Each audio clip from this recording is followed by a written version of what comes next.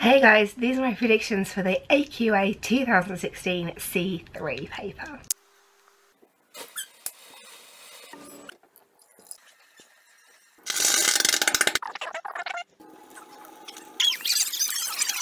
So, I've said it before, I'll say it again. I am not an examiner. I don't have any insider secrets.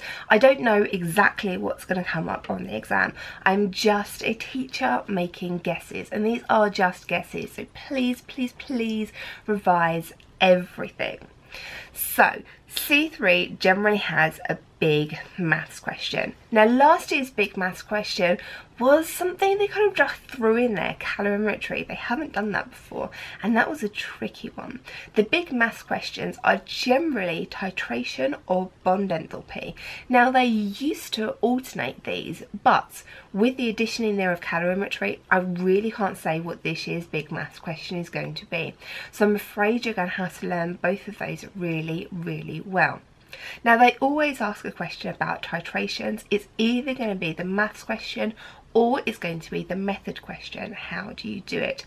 So with titrations, I'm afraid you can't just learn the maths. You have to learn what is going on as well. For the 6 marker question, they do like asking practical things. Now, this could be the titration question, or it could ask you something about specific heat capacity and calorimetry again. Testing for ions is something that comes up a lot, and they could make this into the 6 marker. What they like to do is to give you kind of like a scenario, so you have to play being a forensic detective. It's not just going to be as simple as what colour is this. They could ask you something to do with ethical issues. There are a lot of ethical issues that come up in C3, whether it's to do with water or whether it's to do with alcohol. There's quite a broad scope for them here. Equilibrium is a really hard topic. Combined with the production of ammonia, there is a lot they could ask you here. So I'm afraid the 6 mark questions here are really, really broad. But if you revise all of those really well, if they come up elsewhere in the paper, you're going to have a really good chance of doing successfully. Now, they love asking about organic chemistry, not just drawing things, but the uses and properties of things. And I think this is an area where they could throw in something really, really hard. I'm going to make you a couple of separate videos to explain this. But I've always thought that the only ester you need to know was ethyl ethanoate. Now, it wouldn't be too hard to work out other esters, and they might throw that in there for you. So just because previously they've only ever asked about ethyl ethanoate doesn't mean they won't ask about harder ones this time.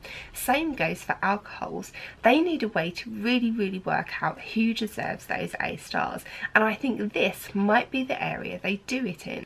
Now, last year's 6 marker was about water, which means it probably, don't know, won't be the 6 marker this year, but you should still cover absolutely everything you need to know about it. So scale, scum, hardness, removal of hardness, and again, like I said earlier, the ethical issues to do with it. Like all of the examiners at the moment, they love asking experimental questions. So you need to know how to do your graphs properly, your means, your anomalies, any patterns that you can see, and a risk assessment and planning. They love asking questions like this, so don't forget to do those bits really, really well.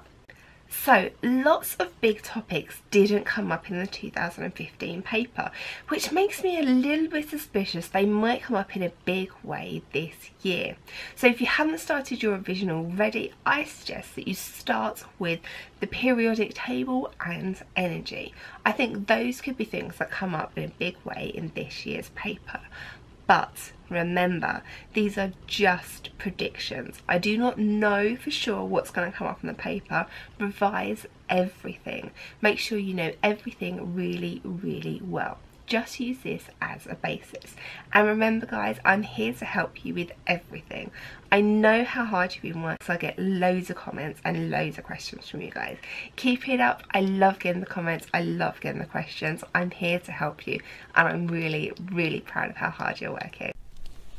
Hey guys, thanks for watching. I really hope you found this video helpful.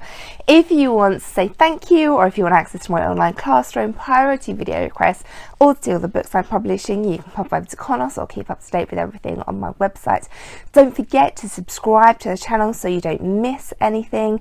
And if you follow me on Twitter or like me on Facebook, you'll get all the updates there. Thanks for watching, guys. I really hope you found this helpful. Anything else you need, any other help you need, just let me know below.